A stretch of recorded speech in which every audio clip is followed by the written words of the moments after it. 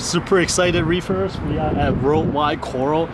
I dare to say it's one of the most famous local fish store in the US.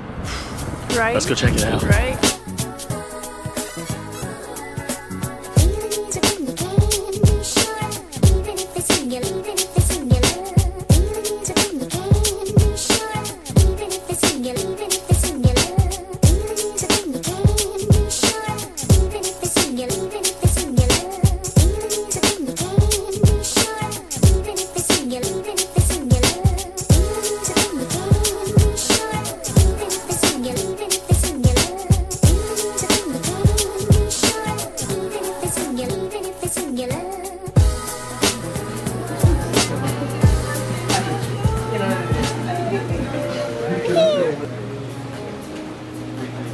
Okay, let's see. What are you doing? Oh, I'm like a kid in a candy store right now. I don't know where to start. Hey, what's up, Reefers?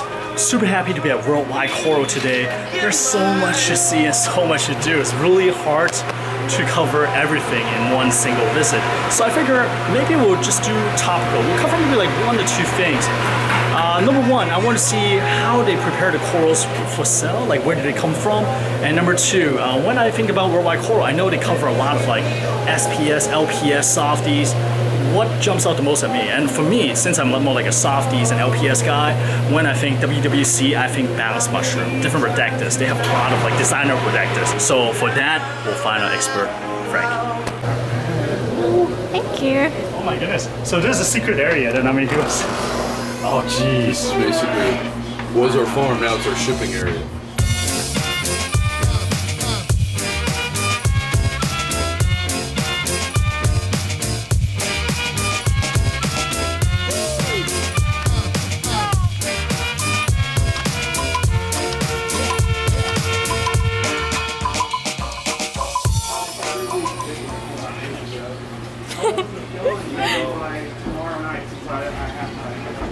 How? I like your shoes. Yeah, I like Oh, them. it's new.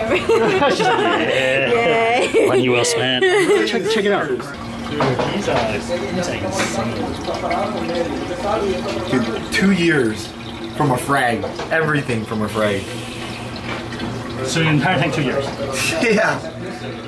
And look how much growth. It is insane, man. Do you guys calcium reactors or? Reactor, Kalkwasser. Let me see if I can take you to the other one. Moments later. Where are we going? Okay. I have no idea. Kidnap. I'm not sure what's going on. me. I got some people here. That's fine. It works. Check out those. Yeah. We're here at Worldwide Coral, so we're gonna, bring them along and check out the facility. Let's go. Let's do it. Alright, we got Frank here from Worldwide Coral. Show me to the secret place. Basically, this is the coral farm. How's it going, everybody? This is our aquaculture facility. This is where we grow everything. This is where we frag everything. This is where we get all of our shipments in. And it comes here first before it gets cut or grown out, and then it moves on to the store and the other farm that we have at the store. How long do the corals stay here before you move them to the store? Typically, depends on the coral, between 2 to 3 months. Some just stay here just because we want to grow them out and kind of let them settle down here till we want to do something with them. But we have a big collection and the owner likes to hold on to stuff, so a lot of the nice stuff stays here too as well. I know a lot of people kind of wondering what kind of light they do. Kind of like. I'll be honest, as you can see here, we run all LEDs on our tanks. There's a lot of people in the industry that are, still kind of iffy about it, but overall this is what we use and it does really well. Now, obviously, light is just part of the equation of It is. coloration. Yeah. There's also like warm currents and like dose and stuff like that. Of course, dosing. We have a calcium reactor on these systems. Not everybody has calcium reactors, so you can always just dose, calcium and alkalinity in your system as well, and that'll do just as fine. But every tank's different, so. I gotcha. I see you guys use the Vortec MP40, right? All Ecotech products here. Yeah. Awesome. Yeah. Yeah, do you want to walk us through it pretty quickly? And Sure. This is the SPS system here. These are all the acros, the monoporas, things like that. A lot of the big grow out colonies that we get in. The frag stations back here is where a lot of the guys work. And then we have these 2 sections here, which kind of are my favorite. We have a lot of chalices in here. We have a lot of nice LPS that I just, you know, I'm really a fan of. So. I'm a big fan of LPS as well as like Zoas and you stuff. can give them a little show of what we have in this section.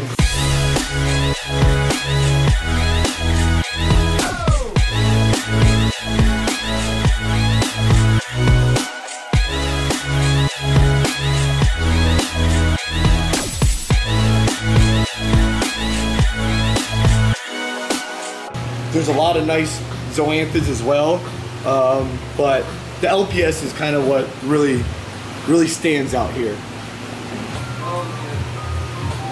This is nice, Space Invader. Yeah, I really like this. Easy stuff everywhere. Yeah, there's crazy stuff everywhere. You have a tank at home. Of course. Do you want to take care of a fish tank after you go home though, man? I don't take care of fish tanks here. I just sell it. There's 28 people that work here. Yeah. And everybody has their thing, like what they need to do. I take care of clients. I do customer service. Wow, look at that. Big, huge tank right there. That's actually what I want at home. In there and he's the first one to grab it. So, Frank, I love this tank. I love cube tanks. I want something larger, but this is ridiculous. So what size is this? I believe it's 30 by 30 by, what's that? Almost 4.5, 5 feet. It's not perfect. No, yeah, it's really, really tall. That's what makes it. Yeah. How do you get to the bottom? Or try to count the price? You go diving for it, pretty much. You put a snorkel on, mask, and you get to the bottom. Yeah, it's kind of the only way to do it, really. Yeah. And the light penetrate Since it's an enemy tank, we're actually not trying to overpower it with light. We're trying to keep it where the enemies like the, you know, just the light, the amount of light that we're giving, and not giving it too much. So the depth is nice, and the amount of light that we have on it is pretty much proper to what we need. You have to meet up pretty often, or you just don't?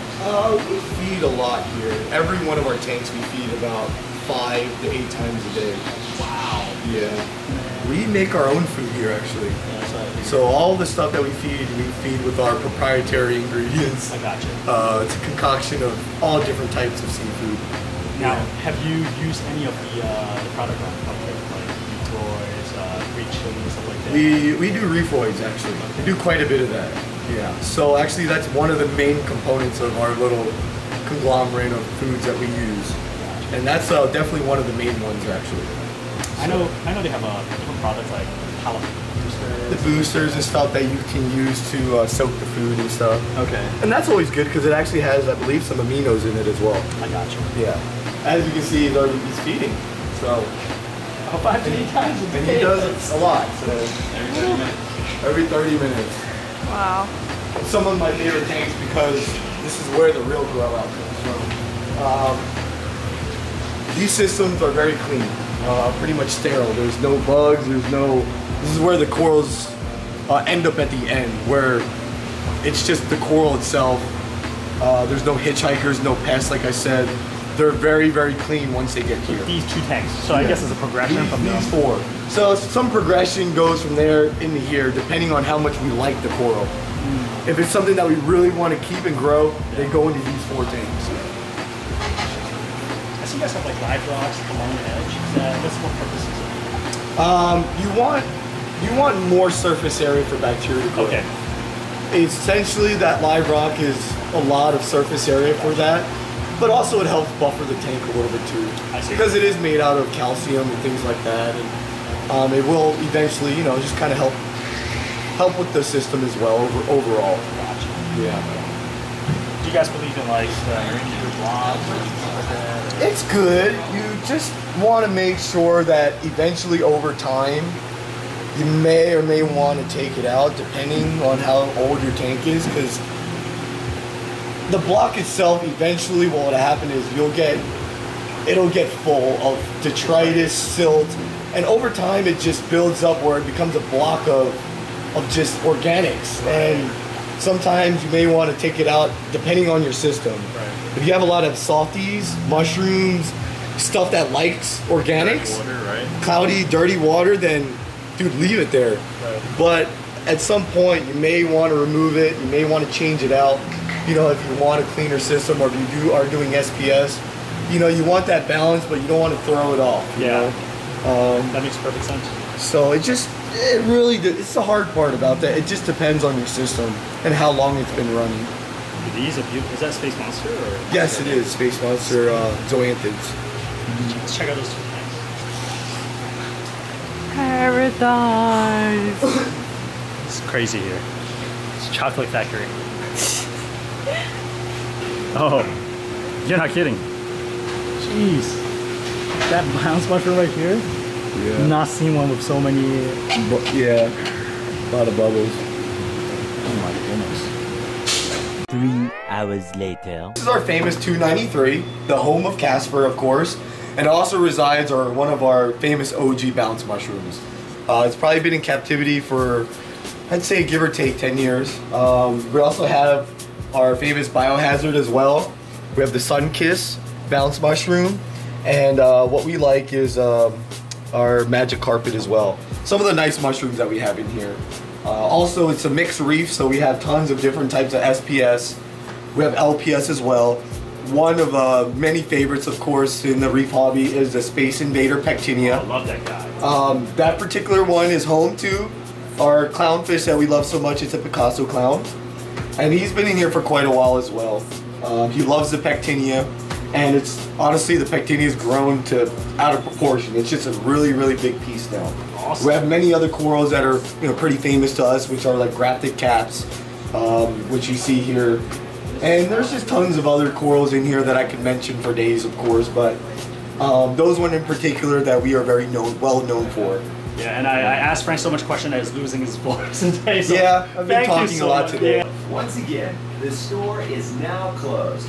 Now please exit the front door. We close so out the bad. store. Let's go, Reef Squad. We're going home. We're going kick out. We're going Disney. All right. Have fun, guys. Yo, hey, thank you again. Thank you again. Appreciate all your help. You as well.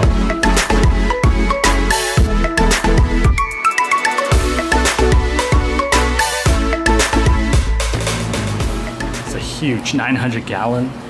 And then right there we got Bobby hard at work. Woo! And right here we got some holding tank and some frac tanks.